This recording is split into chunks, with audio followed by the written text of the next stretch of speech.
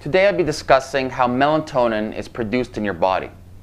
So throughout the day, the sun is shining its photons and your eye is receiving the photonic light, interpreting it, sending signals now to a section in your hypothalamus called the suprachiasmatic nucleus. Now the suprachiasmatic nucleus sends a signal to another section in your brain called the pineal gland. Now the pineal gland gets busy, it's having some fun, and because of that action, it creates melatonin. And obviously we know melatonin makes you go to sleep.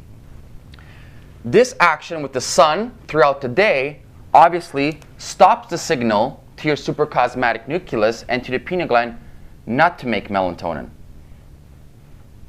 So with the sun shining in your eyes, you want to stay active. So you want certain hormones such as cortisol and adrenaline running through the day to keep you active. But at nighttime, you want to make melatonin. How's melatonin made?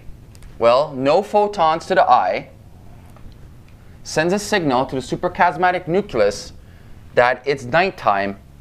It tickles the pineal gland. The pineal gland then makes melatonin. And what's happening today, the problem is there is no nighttime.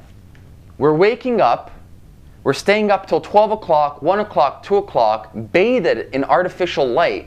And always this light is sending signals to the eye saying it's daytime, daytime, daytime, sending signals to the suprachiasmatic nucleus, sending signals to the pineal gland, and then sending signals not to make melatonin.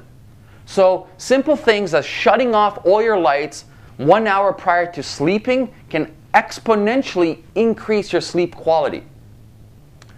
I hope this video was enjoyable for you. Thank you.